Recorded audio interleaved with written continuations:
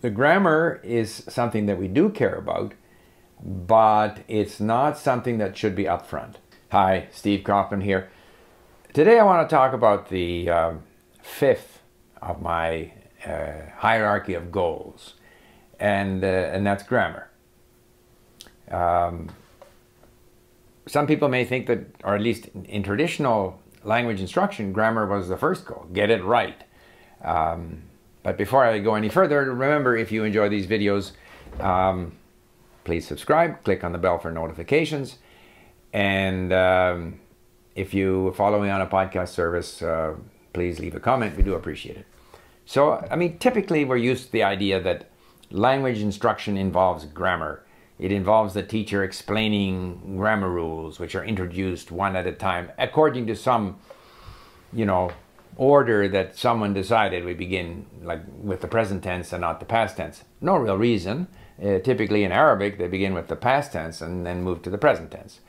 So there seems to be this order in which grammar concepts are introduced, and then we're tested on them, or we do exercises on them, and the sort of the core element in language instruction seems to be grammar. Everything is built around grammar.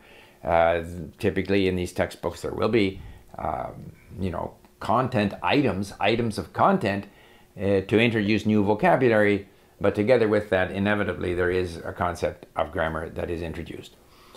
To me, grammar, or speaking correctly or correct usage, as a goal is way down the list. All right, you by now will know that I consider acquiring words as the first goal, getting a lot of words, getting to where I can start reading in the language is the second goal.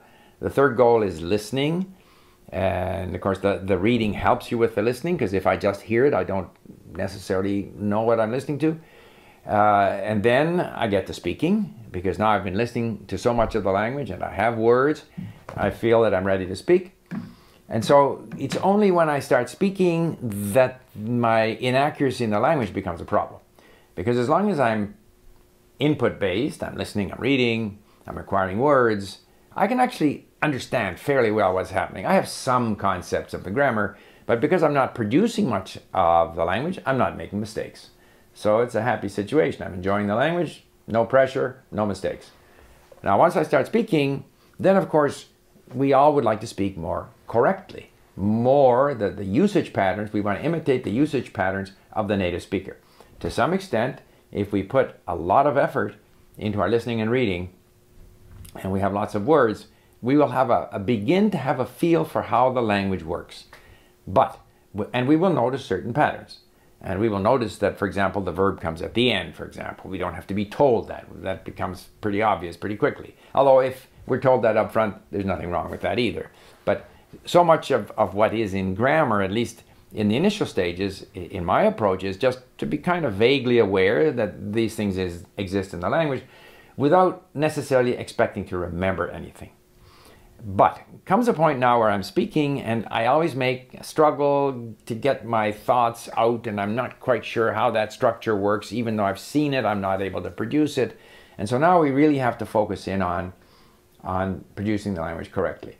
And so, but the advantage is, if we start focusing in on grammar after having put enough effort into the input, we now have some idea of what the grammar explanations refer to, because we've already experienced much of it. And so we look at the grammar rule. We still can't apply it, but I think that studying grammar after a significant exposure to the language helps us grasp these grammar rules. And even if we forget them and we look at them again and we look at them again and we look it up again, slowly our ability to use the grammar correctly improves. And I don't think it's necessary to be tested on them. I think it's enough to review the grammar rules, try to notice them when we're listening and reading. And I've always found that in time, if I have enough words, I'll be able to start speaking. So the grammar is something that we do care about, but it's not something that should be upfront. And because I'm very much focused on input-based learning, I would like to see more grammar books where concepts of grammar are introduced in the target language, in Spanish and Japanese and Chinese, and that there is accompanying audio for that lesson so that I can go away and I can listen to a discussion of the subjunctive in Spanish with a lot of examples, and I can listen to it and I can read it so that it becomes a lesson like any other lesson, and I'm learning the grammar rules but in the target language. I'm not sure if resources like that exist. I haven't had that, so what I've relied upon is grammar resources that I can find on the internet. I can download a PDF of Romanian grammar. I can look up specifics of, you know, Ukrainian noun declensions or anything really that you need to look up. You can look it up.